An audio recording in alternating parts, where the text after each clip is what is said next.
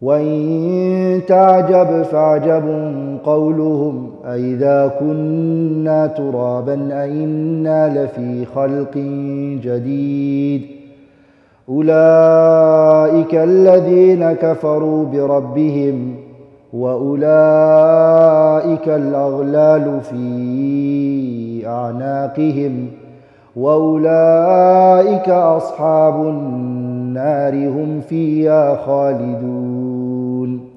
بسم الله والصلاة والسلام على رسول الله صلى الله عليه وسلم. أما بعد, السلام عليكم ورحمة الله وبركاته. Brothers and sisters, viewers and listeners, welcome to another Q&A special on the Hot Seat podcast. This time we're going to be answering your questions about episode 2 of the Hot Seat, and that was Deconstructing Salafism in the 21st century. It was a very interesting episode. We had a lot of feedback. We had a lot of questions come through to our email address. That's questions@thehotseatpodcast.com. And we'll be tackling some of those questions today with the speaker himself, Ustad Abdurrahman Hassan.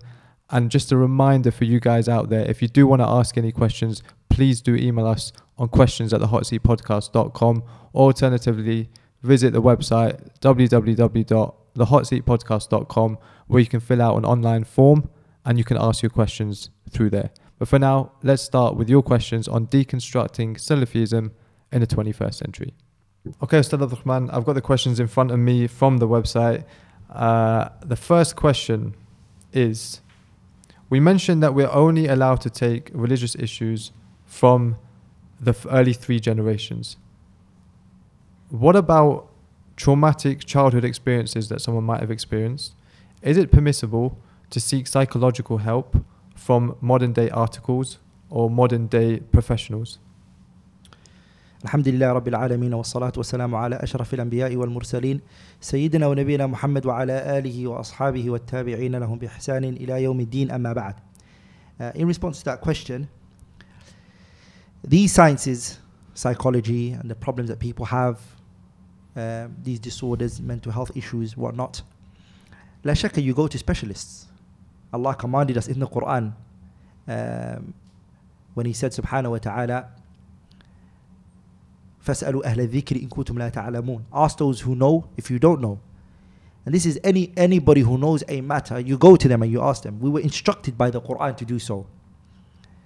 So you ask the Khabir, Ar-Rahmanu فَاسْأَلْ بِهِ خَبِيرًا. Ask the one who knows, the expertise. Ask them about their knowledge.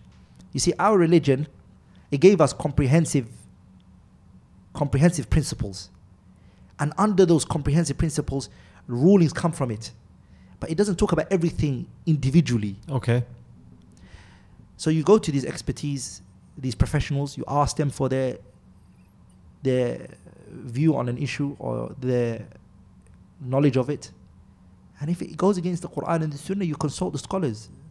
If it goes against the Qur'an and the Sunnah? If they tell you to do things that which are not permissible in the religion, right, then you convey that to the scholars and you tell them about it.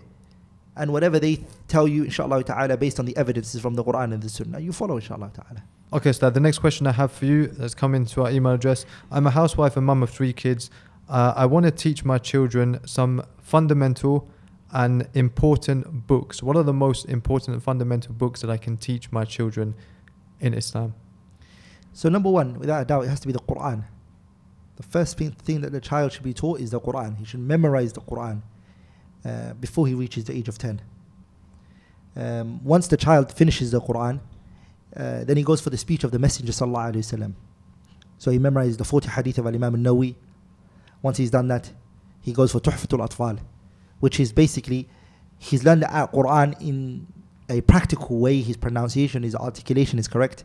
Now he's going to go to the theoretical side, where he's going to learn the Qur'an in a theoretical way, where this is how it's read and this is why you said this. It's explained to him. And then after that, he goes for the Aqidah series written by Muhammad Abdul Wahhab, Thalathatul Usul, Kashf al-Shubuhat, Kitab al-Tawheed. All of this the kid memorizes, sponge. He takes it all in. Once the child does that, then the parent sets provides a teacher for that child who knows the Arabic and is willing to give money. Historically, even if you look at it, the early scholars, like Imam al-Shafi'i, I mentioned this before, Shafi'i's mother was she didn't know anything about the religion. She had no knowledge of the deen. Okay? And the scholars, they mentioned that she learnt the religion through her son. Wow. But look at that. All she did was she paved the path for her son. She facilitated for her. The mother doesn't have to be a scholar or a person of great knowledge. If she just sets a guideline for her son. Okay. When you don't know the Arabic language, then somebody else can teach him. Right. You know, maybe my son cannot learn in the UK. Let's travel and go somewhere else. The religion, ya akhi, is a very valuable thing. I realized one statement one sheikh said, really stuck with me. He said it's become sad that the person who fails in the dunya, we say, akhi, go seek knowledge of the religion. And it becomes like a second alternative. And so it happens that the people who go for the religion have become the dim-witted ones, the ones who failed in life. And the ones who go for the academic sciences are the smart ones, the clever ones. They're always told, akhi, you're smart, go for medicine. You're smart, go for this. No, if you failed in life, akhi, maybe seeking Islamic knowledge is not for you really. That's exactly how the Sheikh put it, and it really touched me. It's true. So you're saying if the mother sees a spark in her child that maybe he's picking up concepts quickly, she should push him towards an Islamic education. Number one. That doesn't mean later the child just doesn't learn the academic science. Of course he does. Learn, study after that. But any and every child, the path that needs to be paid for that child is the deen. He learns the deen. The parents should give utmost responsibility on it. Great responsibility. Your child, before he reaches the age of 20, teach him the deen of Allah as well. Let him learn this properly. Then you say to your child, look, 15, 14, he's finished the Qur'an, he's finished all these books. Dad, what do you want to do? Do you want to embark on this path and become a scholar? Or do you want to become a doctor? No, Dad, I want to be a doctor. Okay, Jamil, I'll help you with that now. Beautiful. That's how it should be. Beautiful. Just a follow-up question on that. You mentioned obviously at the start that focus should be on memorization because they're young, their brains are like sponges. The answer to this it might be that it depends on the child, but is there a kind of guideline for the kind of age where they should kind of start shifting from memorization to more of understanding? Yeah, once the child finishes the Qur'an and he finishes those mutun, those books, I'd say basically at the age of 12, 13, the parents should start now pushing a lot of explanation, but before that, child should memorize it. Okay. Before the age of 13, even 14, the child, he should just be left to memorize everything. Just take it in, take it in, take it in, take it in. Okay, no problem. Next question I have for you is, you mentioned in the podcast that it's important to restrict our understanding of the religion to the first 3 generations, and you gave ample evidences for that. But the question I have here is that what about the later scholars like Ibn al-Qayyim, like Ibn Taymiyyah? They come up with their own works, their own thoughts, their own understandings, their own benefits, and we take that from them. So isn't this contradictory? When we said in our podcast that we go back to the 3 noble generation, we were talking about masail which are clear-cut, masail which are usul, fundamental issues of aqeedah and i'tiqad. That doesn't evolve over time. Aqeedah doesn't evolve over time. Like in issues of furu', sub-branches, they require mujtahid to come and apply this on this issue. So the ayah has a evidence that a technology comes out or something happens and the Muslims need a ruling for it. Somebody takes the ayah and he places it on this issue. I mean, the Salaf are not here to apply that because this is not a fundamental issue. It's a branch, sub-branch. So when we say that we follow the early 3 generation, we're not saying that the door of ijtihad is locked. Okay. And there's no ijtihad anymore. We're saying, of course, there is ijtihad. That's furu'ul masail. That's fiqh-related issues. Like we're saying that we go back to the 3 noble generation when it comes to what? When it comes to matters of i'tiqad, matters of belief. Also, the issues of fiqh, the framework that they set is what's used. We don't go outside that framework. The boundaries that they went in, and how they learned, and how they did the extraction and the deriving of rulings from the ayat. That's the same that Ibn al-Qayyim and Ibn Taymiyyah and other great scholars are doing it. They're just applying on the evolving of the people and how these issues relate to them. Okay. Final question I have for you. Again, we did mention that we obviously refer back to the early scholars and the early generations, but it appears that many of the Salafis actually take a lot of their knowledge from the likes of Sheikh Ibn Uthaymeen, Sheikh Al-Albani, Sheikh bin Baz, Sheikh Salih Al-Fawzan. These are people you've mentioned throughout your lectures, throughout your podcasts. Isn't, again, this contradictory that you're actually referring to the later scholars and you're actually blind following the later scholars, the modern day scholars, yet theoretically you're saying we should go back to the early scholars? This is very important to be understood. When we say we follow the Salaf, the scholars, they mention the Salaf in terms of time, virtue and i'tiqad, belief.